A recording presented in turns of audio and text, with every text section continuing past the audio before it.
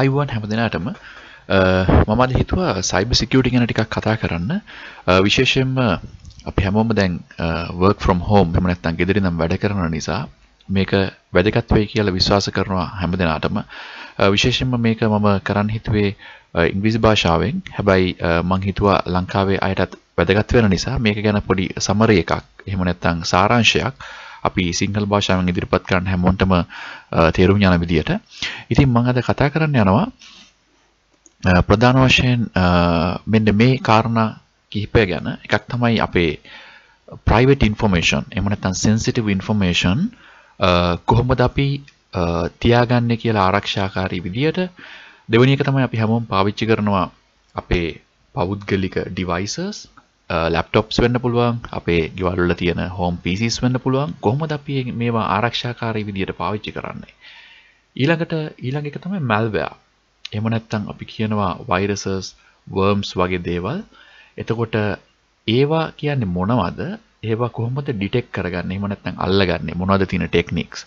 අනිත් එක තමයි අපි දැන් ගෙදරින් ඉඳන් වැඩ කරද්දි ගොඩක් වෙලාවට අපි පාවිච්චි කරනවා online shopping, online transactions. අපි බැංකු හරහා අපේ ගනුදෙනු කරනවා. සමහර සේවා අපි online ක්‍රමයට එහෙම නැත්නම් ඉන්ටර්නෙට් එක හරහා ලබා ගන්නවා. එතකොට මොනවද ඒකේ තියෙන security ප්‍රශ්න එහෙම නැත්නම් ආරක්ෂාව පිළිබඳ තියෙන ප්‍රශ්න මොනවද අපිට ඒ වෙනුවෙන් කරන්න පුළුවන්? ඊළඟ එක තමයි කොහොමද අපේ email communication එක. එහෙම නැත්නම් අපි අද හැමෝම කාර්යාලීය වශයෙන් පෞද්ගලිකව පාවිච්චි කරන emails කොහොමද අපි මේක secure විදියට එහෙම නැත්නම් ආරක්ෂාකාරී විදියට පාවිච්චි කරන්නේ? ඉතින් මෙන්න මේ පහ ගැන තමයි අපි අද කතා කරන්නේ. අපි බලමු මොනවද ඒ ගැන අපිට කියන්න තියෙන්නේ කියලා. එතකොට මේකේ ඇතුළත මේ සෙෂන් එකේදී එහෙම නැත්නම් මේ කතාවේදී ඔයාලට දැනගන්න හම්බ වෙයි මොනවද ටිප්ස් ඔයාලගේ කම්පියුටර්ස් එහෙම නැත්නම් ලැප්ටොප්ස් ආරක්ෂා කරගන්න තියෙන. ඒත් එක්කම කොහොමද මේ viruses, worms වගේ malware වලින් ආරක්ෂා වෙන්නේ කියලා. ඊළඟට කොහොමද online transaction එකක් ආරක්ෂාකාරී විදියට කරන්න කියලා. අනිත් එක තමයි මේ phishing mails. එහෙම නැත්නම් ඇත්තටම කිව්වොත් original වගේ එහෙම නැත්නම් ඒකේ genuine වගේ අපිට එන හැබැයි phishing mails. phishing කියලා කියන්නේ ඒක එවන්නේ වෙන කවුරු හරි hacker කෙනෙක් වෙන්න පුළුවන්. කවුරු හරි attacker කෙනෙක් එවනවා සත්‍ය original mail එකක් විදියට. ඒතර කොහොමද මේවා ඩිටෙක්ට් කරගන්නේ? So මේ හතර තමයි ඔයාලගේ takeaways. ඔයාලට ගන්න තියෙන දේවල් මේ වීඩියෝ එක හරහා. එතකොට අපි ගත්තොත් cyber security ගැන දැනගන්න එක ඉතාම වැදගත් හැම දෙනාටම. මේක IT ගැන මේ කතා කරන අයට විතරක් නෙවෙයි සියලුම දෙනාට ඉතාමත්ම වැදගත් වෙනවා මේ ගැන දැනගෙන ඉන්න එක. මොකද දැනුවත්කම විතරක් ගොඩාක් අපිට තියෙන ආරක්ෂාවට තියෙන තර්ජන වලින් මග අරගන්න රුහුලක් වෙනවා. අනිත් එක තමයි අපි හැමෝම දැන් 24 පැයෙම දවස් 7ම කනෙක්ට් වෙලා ඉන්නේ ඉන්ටර්නෙට් එකට, අන්තර්ජාලයට. අපි පාවිච්චි කරන්න පුළුවන් mobile phones, mobile devices, අපේ laptops ගොඩක් වෙලාවට මේවා connected. ඉස්සර අපිට broadband එහෙම නැත්නම් ශීඝ්‍ර අන්තර්ජාල පහසුකම් නැති කාලේ අපි හැමතිස්සෙම කනෙක්ට් වෙලා හිටියේ නැහැ. හැබැයි දැන් අපි ඉන්ටර්නෙට් එකට කනෙක්ට් වෙලා ඉන්නේ හැමතිස්සෙම. ඒතකොට ඉන්ටර්නෙට් එකට කනෙක්ට් වෙලා හිටියේ නැති වුණාම එක්ක නැත්නම් අන්තර්ජාලය නැත්නම් අපිට නිකන් ජීවත් වෙන්න හුස්ම ගන්න බැරි වගේ අපහසුතාවයක් වගේ දෙයක් දැනෙනවා. ඉතින් අපි කනෙක්ට් වෙලා තියෙන්නේ. අනිත් එක තමයි පාවිච්චි කරනවා multiple devices. අපි laptop එකක් පාවිච්චි කරනවා, tab එකක් පාවිච්චි කරනවා, mobile phone එකක් පාවිච්චි කරනවා. මේ නිසාත් අපිට මේ අන්තර්ජාලය හරහා මේවා එක්ක හැමතිස්සෙම වැඩ කරන්න වෙනවා. අනිත් එක තමයි global presence. කොහේ ගියත් අපිට අන්තර්ජාලය හරහා කනෙක්ට් වෙන්න පුළුවන් මේ services available. අනිත් එක තමයි අපිට automation කරගන්න. ඒ කියන්නේ අපි ගත්තොත් දැන් බැංකුවක් හරහා බැංකුවකින් අපේ ෆන්ඩ් එකක් ට්‍රාන්ස්ෆර් කරගන්න. එහෙම නැත්නම් අපි මොනවා හරි දෙයක් automatically කරගන්න අපිට අන්තර්ජාලය හරහා පහසුකම තියෙනවා. ඒ වගේම අපිට ඒක සඳහා සහාය ලබා ගන්නත් පුළුවන්. ඉතින් අනිත් එක තමයි දැන් smart offices. අද ඔයගොල්ලෝ දන්නවා හැමෝම ගෙවල් වලින් ඉඳන් වැඩ කරීමේ හැකියාව තියෙන ගොඩක් වෙලාවට. එතකොට පාසල් වල සිටින දරුවන්ටත් ගෙවල් වලින් ඉඳන් වැඩ කරන්න පුළුවන්. එතකොට ඒ devices පාවිච්චි කරද්දී අපි ආයෙත් ඉන්ටර්නෙට් එක හරහා කනෙක්ට් වෙලා ඉන්නේ. එතකොට අනිත් එක තමයි අපිට අන්තර්ජාලයෙන් කිසිම දෙයක් කරගන්න බැරි මට්ටමට අද ලෝකය පත් වෙලා තියෙනවා. එතකොට විදුලිය වතුර නැතත් අන්තර්ජාලය කියන එක ඉතාමත් අවශ්‍ය වෙලා තියෙනවා. අනිත් එක තමයි මේක ඉතාමත් ඉම්පෝර්ටන්ට් දැනගන්න එක. හේතුව තමයි අපි දැනුවත්ව හෝ නැදැනුවත්ව අපි එක්කෙනෙක්ට එක්කෙනෙක් කනෙක්ට් වෙලා තියෙන්නේ. හේතුව තමයි අපි අවුරුදු 10කට විතර කලින් අපේ ඊමේල් ඇඩ්‍රස් එකක් හදද්දී අපි ඒකට දාන මුරපදේ එහෙම නැත්නම් පාස්වර්ඩ් එක අපි දාලිවර වෙලා ඒ පාස්වර්ඩ් එක අමතක වුණොත් රිට්‍රීව් කරගන්න අපි දානවා සීක්‍රට් ක්වෙස්චන් එකක්. ඒ ක්වෙස්චන් එක ගොඩක් වෙලාවට අපි ගොඩක් සුහුරු පුරුදු දෙයක් තමයි ඒ දවස්වල තිබ්බේ. හරියට නිකන් අපේ උපන්දිනය වගේ. එතකොට මදර්ස් මේඩ් නේම් වගේ. හැබැයි දැන් ඒක දකින්න නැහැ. හේතුව තමයි අපි එකිනෙකට කනෙක්ටඩ්. මොකද දැන් මගේ උපන්දිනය මට අමතක වුණත් අනිත් සියලු දෙනාම දැනගන්නවා අපේ මේ සෝෂල් ඇප්ස් හරහා. අපි ගත්තොත් Skype වගේ ඇප් එකක් හැමතිස්සෙම කියනවා මෙන්න මෙදාට මෙයාගේ බර්ත්ඩේ එක තියෙනවා කියලා. ඉතින් අපි ඒ වගේ කරුණු හරහා අපි කනෙක්ට් වෙලා ඉන්නවා අනිත් අයත් එක්ක. දැන් අනිත් එක තමයි අපි පාවිච්චි කරන මේ හැම ඩිවයිස් එකක්ම අපිව ට්‍රැක් කරනවා. එහෙම නැත්නම් අපි ඉන්න තැන අපි කරන්නේ මොනවද? අපි බලන්නේ මොනවද? මේ හැම දෙයක් ගැනම තොරතුරු රැස් කරනවා. දැන් උදාහරණයක් ගත්තොත් Windows operating system එක ඇතුලේ අපි ගියොත් Windows settings වලට Windows i කියන එක හරහා මට යන්න පුළුවන් Windows settings වලට. ඒකේ අපි ගියොත්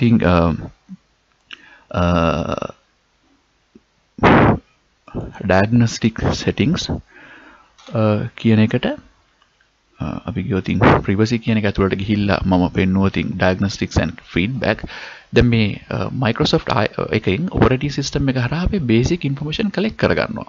අපි බැරි වෙලාවත් install කරොත් diagnostic data view එකක් බලා ගන්න පුළුවන් කොච්චර data අපේ Microsoft සමාගමට යවනවාද කියලා. ඉතින් මේ සියලුම information මගේ මේ device එක එහෙම නැත්නම් මගේ laptop එක හරහා අන්තර්ජාලයට එහෙම නැත්නම් Microsoft සමාගමට ඒගොල්ලෝ යවනවා. ඒ වගේම තමයි අපි iPhone එකක් Android phone එකක් පාවිච්චි කරත් මේවා track කරනවා. දැන් ඔයගොල්ලෝ දන්නවා ඇති Siri වගේ එකක් iPhones වල. එතකොට Hi Google වගේ assistant services තියෙන Android phone එකක. මේවා හැමතිස්සෙම අපි කතා කරන දේවල් ගැන listen කරගෙන ඉන්නේ. සමහරట్లాට ඔයගොල්ලෝ දැකලා ඇති. අපි mobile phone එක අතේ තියාගෙන අපි කාත් එක්ක හරි මොන හරි හිතමුකෝ ඉලෙක්ට්‍රොනික භාණ්ඩයක් ගැන කතා කරොත් ඊළඟට අපි අන්තර්ජාලයේ කොහේ හරි වෙබ්සයිට් එකකට ගියොත් මේ අදාළ ඇඩ්වර්ටයිස්මන්ට් අපිට දකින්නට ලැබෙනවා. ඒ කියන්නේ මේ devices අපිව track කරනවා. ඒගොල්ලෝ අපේ තොරතුරු එකතු කරනවා. අනිත් එක physical conversation එක. අපි phone එකෙන් කතා කරන එකක් නෙවෙයි. phone එක ළඟ තියාගෙන වෙන කාත් එක්ක හරි කතා කරන දෙයක් වුණත් මේක collect කර ගන්නවා මේ information. අනිත් එක තමයි අපි ගත්තොත් image එකක්. දැන් අපි ගොඩක් වෙලාවට mobile phone එක අපේ phone එක පාවිච්චි කරනවා photo එකක් ගන්න. ඒ ෆොටෝ එක ඇතුලේ අපි නොදන්න ගොඩාක් තොරතුරු තියෙනවා. උදාහරණයක් විදිහට ගත්තොත් ඒ පින්තූරය ගත්ත ෆෝන් එකේ වර්ගය, ලොකේෂන් එක, කොහෙන්ද මේක ගත්තේ, ඒ වෙලාවේ තිබ්බ ආලෝක තත්ත්වය, මේ සියලුම දේවල් මේ ෆොටෝ එකක තියෙනවා. ඉතින් අපි නොදැනුවත්කම මේ ෆොටෝ එකක් Facebook එකේ එහෙම නැත්නම් කොහේ හරි අප්ලෝඩ් කරොත් අපේ මේ සියලුම තොරතුරු මේ ඉමේජ් එකත් එක්ක යන්න පුළුවන්. මම හිතනවා ඒ ගැන පැහැදිලි වෙන්නේ නැති කියලා. ඒත් එක්කම තමයි සමහර පොඩි gadgets අන්තර්ජාලය හරහා ඉතාමත් ලේසියෙන්ම ගෙන්න ගන්න පුළුවන් key grabbers එහෙම නැත්නම් key loggers කියලා කියනවා.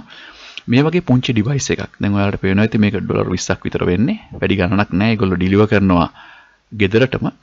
මේ වගේ device එකක් මේ වගේ පොඩි gadget එකක් install කරලා key stroke හරහා එහෙම නැත්නම් keyboard එක හරහා ඇතුල් කරන සියලුම දත්ත බලා ගන්න පුළුවන් මේක wireless හරහා.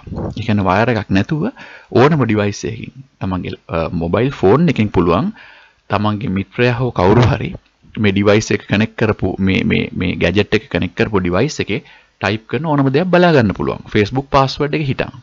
ඉතින් මේ වගේ devices තියෙන නිසා මේ වගේ gadgets තියෙන නිසා අපි ඉතාමත් සැලකිලි වෙන්න ඕනේ. ඔබට පේනවා ඇති මේ system එකක පිටිපස්සෙන් connect කරලා තියෙනවා මේ gadget එක. මේක ඇත්තටම key logger එකක්. එතකොට අපි type කරන ඕනම දෙයක් password එකක් chat කරන එකක් සියලුම දේ කෙනෙක්ට බලා ගන්න පුළුවන් මේක හරහා. එතකොට අනිත් දේ තමයි අපිට ඇත්තටම පෞද්ගලිකත්වයක් දැන් තියෙනවද කියන එකෙත් ප්‍රශ්නයක් තියෙනවා. මොකද අපේ හැම දෙයක්ම track කරනවා. සියලුම operating system මේක කරනවා. Windows operating system එකෙන් මේක කරනවා. Android එකෙන් කරනවා. iPhone එකක් පාවිච්චි කරන කෙනෙක්ගේ iPhone එකෙන් මේක කරනවා. හැමදේම. අනිත් එක තමයි මේ phones වල install කරලා තියෙන apps වලත් tracking තියෙනවා. මේ apps හරහාත් අපි කරන දේවල් සියල්ලම trace කරනවා. අනිත් එක තමයි අපේ facial expressions. එහෙම නැත්නම් මූණෙන් අපි පළ කරන හැඟීම්. දැන් උදාහරණයක් විදිහට ගත්තොත් ඔයා Facebook app එක install කරලා තියෙනවා නම් ඒකේ තියෙන සමහර දේවල් වලට ඔයා ලයික් කරත් ඔයාගේ මූණේ එච්චර කැමැත්තක් නොතියෙන්න පුළුවන්. සමහරවිට අපි අකමැති. හැබැයි අපි ලයික් කරනවා.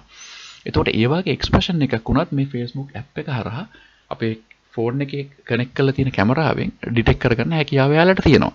එතකොට Facebook හරියටම දන්නවා ඔයාගේ එක හරියටම කැමති ලයික් එකක්ද අකමැති ලයික් එකක්ද කියලා. ඉතින් මේක හරිය ඉම්පෝටන්ට් දැනගන්න එක. ඉතින් දැන් මෙහෙම ගත්තයින් පස්සේ අපි සියලුම දෙනාගේ පෞද්ගලිකත්වයක් නැති තරමට අපේ සියලුම දේ ට්‍රැක් වෙනවා. එතකොට ඊළඟට කතා කරන්න තියෙන දේ තමයි කොහොමද අපි දැන් මේකෙන් ආරක්ෂා වෙන්නේ? දැන් මුලින්ම අපි work from home නිසා අපේ අද මාතෘකාව කොහොමද අපේ PC එකක් laptop එකක් secure කරගන්නේ ආරක්ෂාකාරීව පාවිච්චි කරන්නේ. ඒකෙදි මම දෙන්න මෙන්න මේ කාරණා 7 එකක් තමයි physical security එක.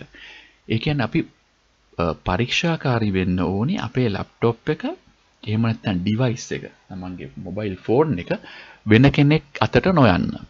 එතකොට මේ physical security කියන එක ඉතාමත් වැදගත්. මොකද physical security ගැන අපිට කතා කරන්න බැරි නම් ඒක නැත්නම් අපිට ඒක ආරක්ෂා කරගන්න බැරි නම් කිසිම ආකාරයකින් අනිත් security layers ගැන අපිට කතා කරන්න දෙයක් නැහැ. අනිත් ඒවයි තියෙන දත්ත ඒවයි දාලා තියෙන තොරතුරු ලබා ගැනීමේ ක්‍රම ඕන තරම් තියෙනවා.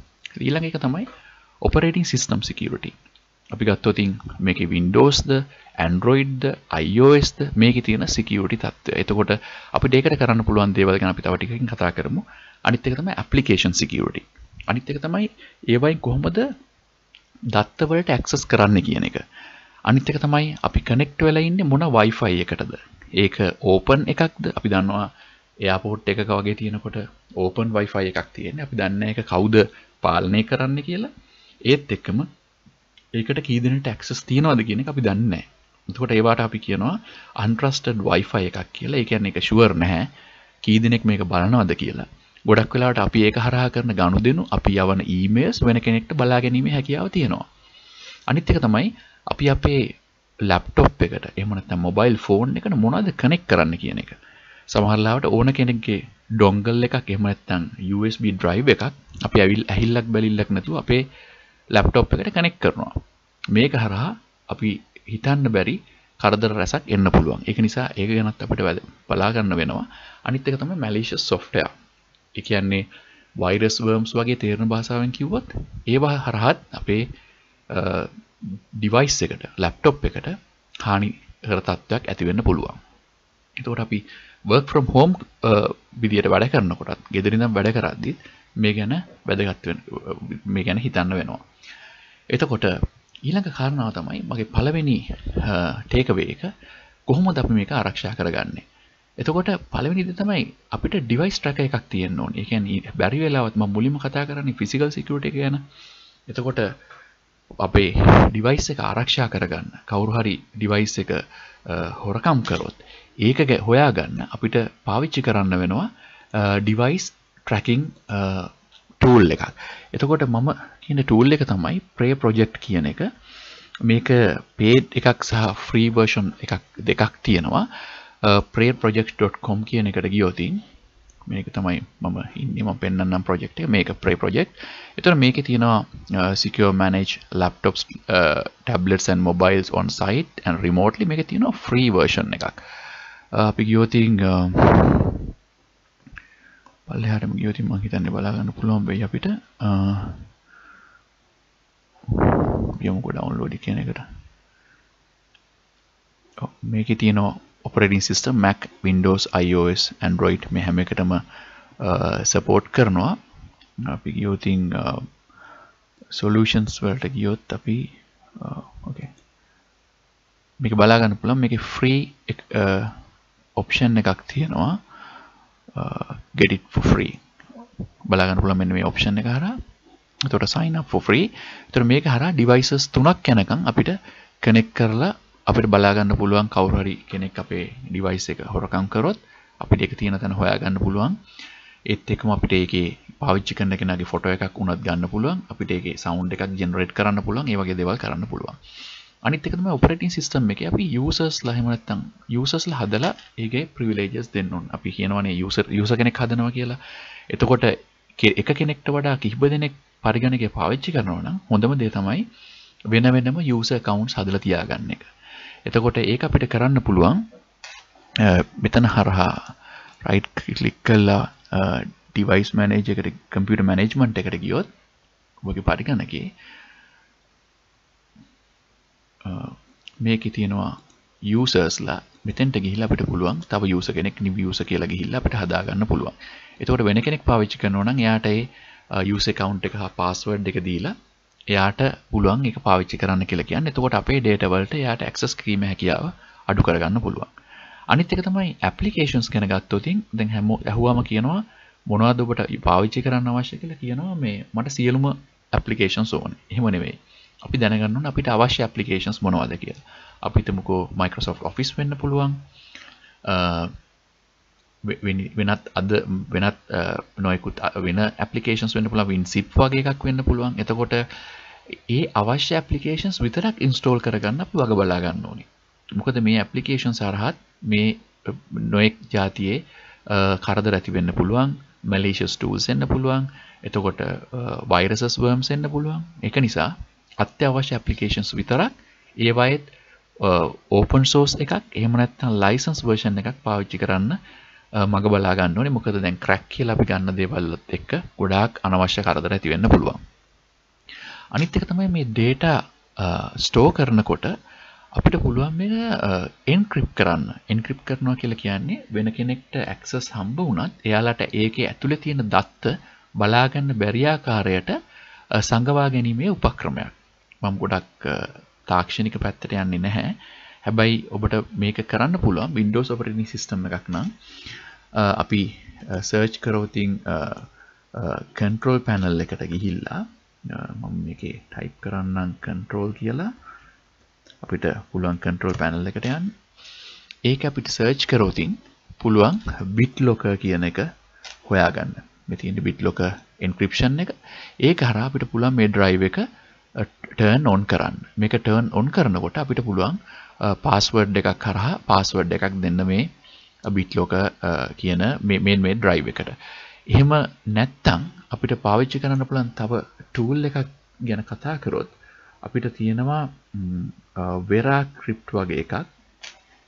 එතකොට මෙන්න මේ tool එක හරහා අපිට පුළුවන් අපේ drive එකක් encrypt කරගන්න. එහෙම නැත්නම් බැරි වෙලාවත් අපේ device එක වෙන කෙනෙක්ගේ අතටපත් උනත් අපේ දත්ත ආරක්ෂා කරගන්න අපිට ඒක පාවිච්චි කරන්න පුළුවන්. එතකොට ඊළඟ දේ තමයි connect කරනකොට wifi එකට. එතකොට අපි wifi එකක් පාවිච්චි කරද්දී හැමතිස්සෙම ආරක්ෂාකාරී wifi එකක් පාවිච්චි කරන්න ඕනේ. ඒක තමන්ගේ ගෙදර තියෙන wifi එක නම් වැඩිය හොඳයි. එහෙම නැත්නම් open එකක් පාවිච්චි කරනවා නම් අපි බොහොම safe browsing techniques පාවිච්චි කරන්න ඕනේ. ඒ කියන්නේ අපි public wifi එකට connect වුණොත් හැමතිස්සෙම ඒකේ තමන්ගේ පෞද්ගලික බැංකුවක් සමග ගනුදෙනු කරනවා වගේ වැඩ කරන එකෙන් බලකින්න ඕනේ. ඉතින් එහෙම නැතුව අපි හැමදේම කරන්න ගියොත් ඒ wifi එකට connect වෙලා තියෙන කෙනා කවුද? අනිත් තව කට්ටිය කවුද? ඒව හරහා යාට බලාගන්න පුළුවන් මොනවද කියන එක ගැන අපිට අදහසක් නැහැ. එහෙම වුණොත් වෙන්නේ අපේ තියෙන දත්ත වෙන කෙනෙක් අතට යන්න පුළුවන්. අනිත් දේ තමයි අපේ පරිගණකයට connect කරද්දී external devices, pen drives වගේ අපි හැමතිස්සෙම වග බලා ගන්න ඕනේ ආරක්ෂාකාරී devices. එහෙම නැත්නම් අපිට trust කරන්න පුළුවන් devices විතරක් connect කරන එක. අනිත් එක තමයි malicious software. ඒ කියන්නේ අනර්ථකාරී එහෙම නැත්නම් software මෘදුකාංග. ඒ කියන්නේ viruses, worms වගේ ඒවා ගැන සැලකිලිමත් වෙන්න ඕනේ. එතකොට මේ ටික කරොත් අපිට පුළුවන් අපේ laptop එකක් ආරක්ෂාකාරී විදිහට පාවිච්චි කරන්න. එතකොට malware එකක් කියලා කියන්නේ ඒ program එකක් develop කරලා තියෙන්නේ මොනවා හරි අනර්ථකාරී දෙයක් කරන්න. අපිට එක්ක නැත්නම් අපේ පරිගණකය damage කරන්න. මේකත් programmersලම හදපු එකක් තමයි. ඉතින් මේක infect වුණොත් ඔයගොල්ලෝ අහලත් ඇති.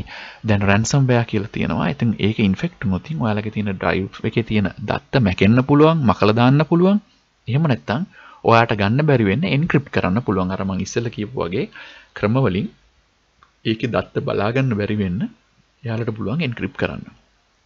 එතකොට එහෙම වුණොත් රිස්ක් එක තමයි අපිට තියෙන දත්ත නැති වෙන්න පුළුවන්, දත්ත ඩැමේජ් වෙන්න පුළුවන්, අපිට ඒක කරගන්න බැරි වෙන්න පුළුවන්. එතකොට මොකක්ද අපිට කරන්න පුළුවන් මේකට? මේකට කරන්න පුළුවන් දේ තමයි ආරක්ෂාකාරී ක්‍රම අනුගමනය කරන්න ඕනේ. අපි බලමු කොහොමද මේවෙන් ආරක්ෂා වෙන්නේ කියලා.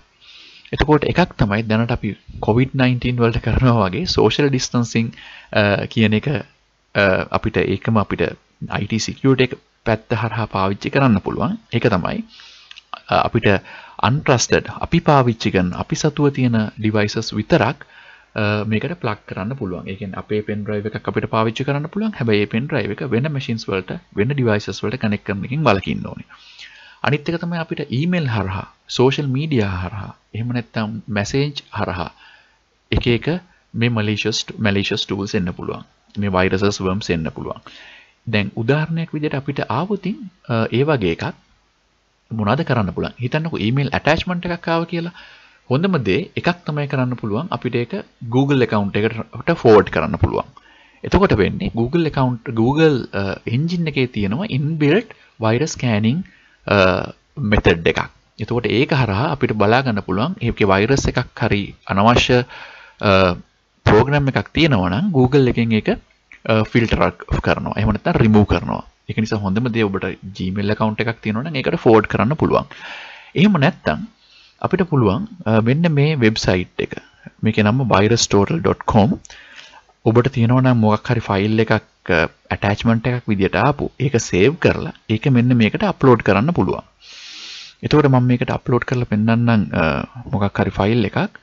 අපි ගත්තොත් පොඩි download file එකක් අපි ගමුකෝ.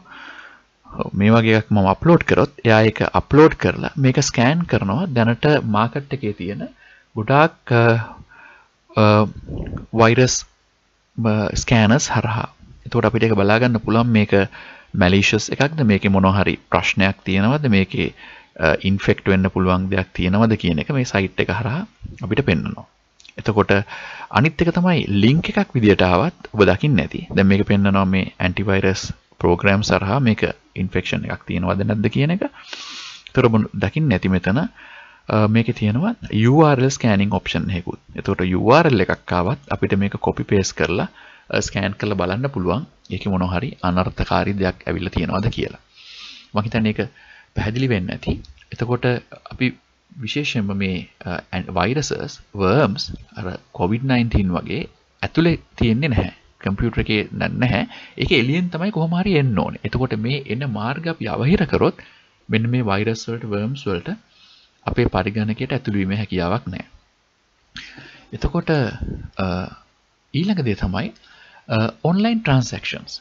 අපි දැන් කරනවා ගොඩක් කලාවට අන්තර්ජාලය හරහා වෙළඳාම් කරනවා. අපි බඩු මිල දී ගන්නවා, අපි ඕඩර් කරනවා, අපි බැංකු ට්‍රාන්ස්ෆර්ස් කරනවා. ඉතින් මේ දේවල් කරනකොට අපි කොහොමද මේක ආරක්ෂාකාරී විදියට කරන්නේ? දැනට අපි කතා කර ඔපරේටින් සිස්ටම් එකක්, ඇප්ලිකේෂන් එකක් කොහොමද සිකියර් විදියට පාවිච්චි කරන්න කියලා. අපි දැන් බලමු කොහොමද මේ ඔන්ලයින් ට්‍රාන්සැක්ෂන් එකක් ආරක්ෂාකාරී විදියට කරන්න කියලා.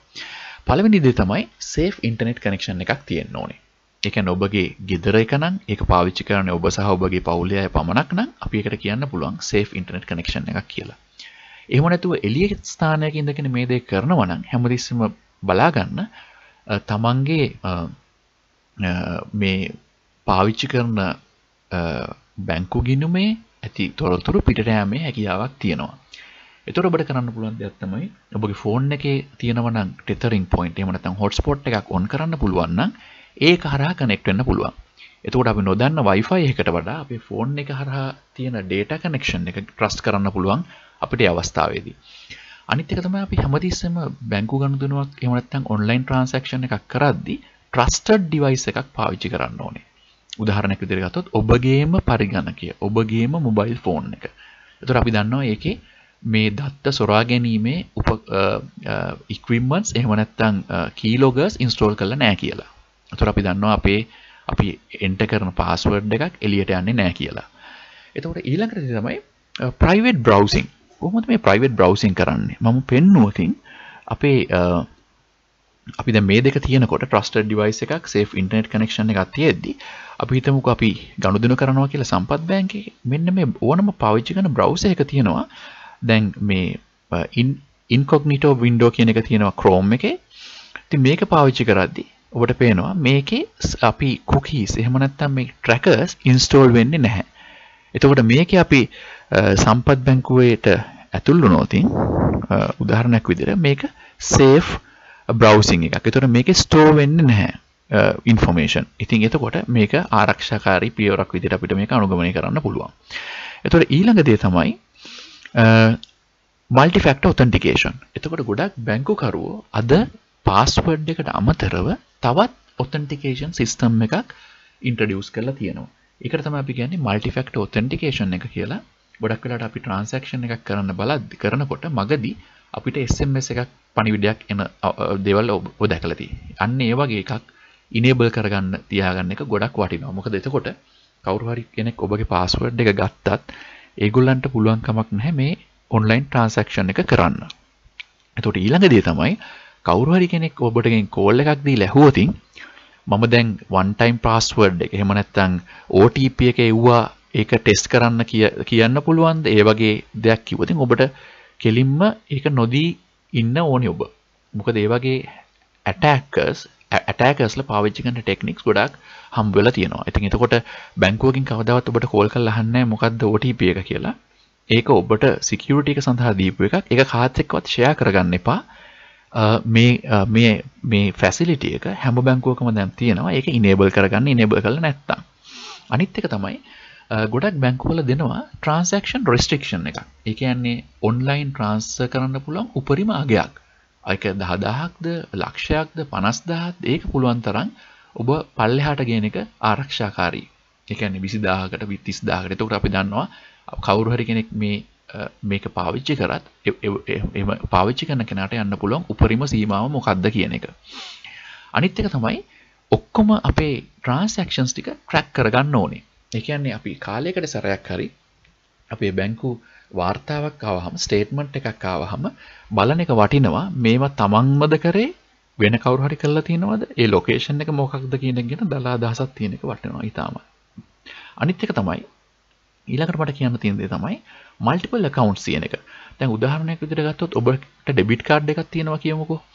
ඒ බැංකුවෙන් තවත් account එකක් open කරගන්න එක සෑහෙන වටිනවා. එතකොට ඔබට පුළුවන් ඔබගේ දුරකථනය හරහා දුරකථනයේ තියෙන බැංකු ගිණුම හරහා ඔබට අවශ්‍ය ගණන පමණක් ඩෙබිට් account එකට එහෙම නැත්නම් ඩෙබිට් කාඩ් එක තියෙන account එකට transfer කරගන්න. එතකොට මම කියපු දේ පැහැදිලිද කියලා මම දන්නේ නැහැ. මම කිව්වේ account දෙකක් තියෙනවා එකම බැංකුවේ. එක account එක තමයි ඔබගේ මුදල් තියෙන්නේ. අනිත් account එකට තමයි ඔබගේ ඩෙබිට් කාඩ් එක කනෙක්ට් කරලා තියෙන්නේ. එතකොට ඔබට සල්ලි ගෙවන්න අවශ්‍යතාවයක් තියෙනකොට අවශ්‍ය ගණන විතරක් ඩෙබිට් කාඩ් account එකට transfer කරනවා. එතකොට ඒකෙන් අපි payment එක කරනවා. අනිත් හැම අවස්ථාවෙදීම debit card account එකේ ඊටමත් අවම මුදලක් තමයි තියෙන්නේ. ඉතින් මේ පියවර ටික අනුගමනය කරොත් ඔබට පුළුවන් බොහොම ආරක්ෂාකාරී විදියට මේ online transaction කරන්න. එතකොට අවසාන දේ එක මට කියන්න ඕනේ emails. කොහොමද අපි අපේ email communication එක ආරක්ෂාකාරී විදියට කරන්නේ කියලා. එකක් තමයි emails කියන්නේ ප්‍රධාන මාර්ගයක් මේ malicious tools එහෙම නැත්නම් viruses worms infect වෙන. අනිත් එක තමයි email එකක් බොහොම ලේසියෙන් spoof කරන්න පුළුවන්. spoof කරනවා කියලා කියන්නේ වෙන කෙනෙක් එවන ආකාරයට email එකක් යවන්න පුළුවන්. උදාහරණයක් විදිහට ගත්තොත් අපිට SMTP service එකක් තිබුණොත් අපිට email server එකක් කරහා ඉතාමත් විශාල සංඛ්‍යාවක් තියෙන ක්‍රම අපිට පුළුවන් උදාහරණයක් විදිහට ගත්තොත් අපි හිතමුකෝ Bill Gates එවන විදිහට email එකක් එවන්න පුළුවන්. බොහොම ලේසියෙන්. එතකොට ඒක ඉතාමත් ලේසි. එතකොට ඒක නිසා අපිට ලැබෙන හැම email එකක් ගැනම අපි පරිස්සම් වෙන්න ඕනේ. අනිත් එක තමයි email address එකක් හොයාගන්න එකත් හරි ලේසි. මොකද කෙනෙක්ගේ අපි වැඩ කරන රැකියා ආයතනය දන්නවනම් අපිට බොහොම ලේසියෙන් guess කරන්න පුළුවන් මේ පුද්ගලයාගේ email address එක මොකක්ද කියන එක. අනිත් එක තමයි phishing mails. phishing mails කියලා කියන්නේ බැලුමට ඔරිජිනල් එහෙම නැත්නම් ඊටමත් විශ්වාසනීය ආයතනයකින් එවනවා වගේ වුණාට එහෙම නොවන මේල්ස්. ඒතකොට මේවා තමයි අද තියෙන ලොකුම තර්ජනය. ඒතකොට ඒවත් අපිට ප්‍රශ්නයක් වෙන්න පුළුවන්. අනිත් එක ස්පෑමිං. ස්පෑමිං ගැන නම් හැමෝම දන්නවා. ඒ කියන්නේ අපිට ලැබා ගැනීමට අපි කියනවා මේ consent එක අපිට intention එකක් නැහැ. අපිට ලබා ගන්න අවශ්‍ය අපිට ලැබීමට අවශ්‍යතාවයක් නැහැ. ඒත් අපිට ලැබෙනවා. ඉතින් ඒකත් එක පැත්තකින් ඒකෙන් ලොකු ආරක්ෂාව පිළිබඳ ප්‍රශ්නයකට වඩා ඒක ටිකක් කරදරකාරී. එතකොට අනිත් එක තමයි මේ ඊමේල්ස් වල ඇක්ටිව් කෝඩ්ස් තියෙන්න පුළුවන්. අපි කියනවා ඇක්ටිව් එක්ස් කෝඩ්ස්. එතකොට මේ කෝඩ්ස් එක එනේවා. එහෙම නැත්නම් ඇතුලේ තියෙන සමහර අපේ මැෂින් එකට ඊමේල් එක ලැබුණාට පස්සේ රන් වෙන්න පුළුවන් එක ස්ක්‍රිප්ට්ස් තියෙනවා. ඒක නිසා ඒකත් ප්‍රශ්නයක් වෙන්න පුළුවන්. අනිත් එක තමයි හැමදේම රීඩ් කරන්න පුළුවන් මේ ඊමේල් එක කරා යන ඔබ අවශ්‍ය security ක්‍රම පාවිච්චි කරේ නැත්නම්. ඒක නිසා ඊමේල් කියලා කියන්නේ බොහෝ ඉතාමත් ආරක්ෂාකාරී කමියුනිකේෂන් ක්‍රමයක් නෙවෙයි. හැබැයි ඒක ආරක්ෂාකාරී බවට පත් කර ගැනීමේ ක්‍රම කිහිපයක් තියෙනවා. ඒතකොට කොහොමද අපි ඊමේල්ස් ආරක්ෂාකාරී කරගන්නේ? එතකොට ඒකට මෙන්න මේ දේවල් තමයි කරන්න පුළුවන්. මගේ යෝජනා එකක් තමයි secure email provider කෙනෙක් පාවිච්චි කරන්න ඕනේ. අපි කාගෙන්ද අපේ email service එක ගන්න කියන එක ගැන අපි දැනුවත් වෙන්න ඕනේ. ඒක free account එකක් නම් Google වගේ email එකක් පාවිච්චි කරොත් ඒකේ දැනට තියෙන ඉතාමත් ආරක්ෂාකාරී email provider කෙනෙක් තමයි Google කියන්නේ අපිට පාවිච්චි කරන්න පුළුවන්. අනිත් එක තමයි අපි එහෙම නැත්තම් අපි පාවිච්චි කරන email එකේ protocols එක නැත්නම් ඒකේ තියෙන technologies බොහොම යල්පැන ගියපු එහෙම නැත්නම් ආරක්ෂාකාරී නැති දේවල් වෙන්න පුළුවන්. උදාහරණයක් විදිහට ගත්තොත් සමහර SMTP සර්විස් එකක් වගේ ගත්තොත් ඔබ යවන ඊමේල් එක යන්නේ plain text එකක් විදිහට. එතකොට කෙනෙක්ට ඒක බලා ගන්න පුළුවන් ඔබ යවන ඊමේල් එක. සමහර ඊමේල් ටෙක්නොලොජිස් වල ඔබගේ පාස්වර්ඩ් එක හිටන් බලා ගන්න පුළුවන් ඒ network එක හරහා. එතකොට ඒක ආරක්ෂාකාරී නෑ.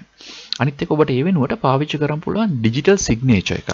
digital signature එකක් කියලා කියන්නේ ඔබ තියෙන encryption mechanism එකක් පාවිච්චි කරලා ඔබගේ digital signature එකක් embed කරනවා. එතකොට මේක embed කරාට පස්සේ වෙන්නේ ඒ අදාළ පුද්ගලයාට verify කරගන්න පුළුවන් කවුද මේක ඇත්තටම එව්වේ කියලා. අනිත් එක ඒකත් එක්කම අපිට digital certificate එකක් පාවිච්චි කරන්න පුළුවන්. එතකොට අදාළ email එක ලැබෙන කෙනාට විතරයි ඒක ඕපන් කරන්න පුළුවන්. අනිත් එක DLP policies අපි කියනවා data loss prevention policies කියලා. සමහර email providersලා මෙන්න මේ feature එක දෙනවා.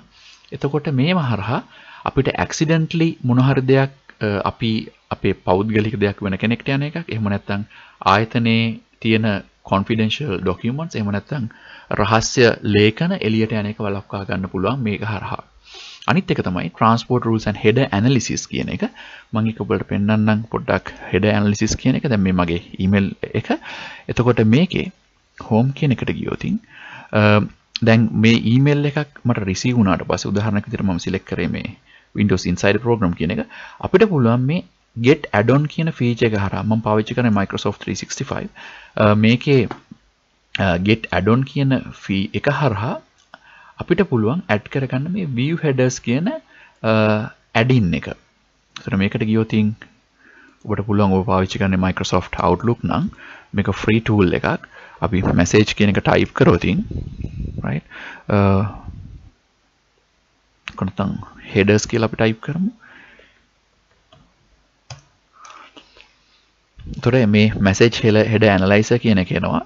අපිට ඒක හරහා දැන් මම මේ message එක click කරලා මම view headers කියන එක click කරොත් ඔබට පේනවා මේ header එකේ තියෙන ඇත්ත information දෙනවා. මම කියවනේ මේක spoof කරන්න පුළුවන් කියලා. ඒ කියන්නේ අපි වෙන කෙනෙක් විදිහට එවන්න පුළුවන් කියලා. මේකෙදි මට හරියටම බලා ගන්න පුළුවන් කාගෙන්ද ඇවිල්ලා තියෙන්නේ කියලා. දැන් මේකෙදි මේක හරියටම microsoft.com එකෙන් තමයි ඇවිල්ලා තියෙන්නේ.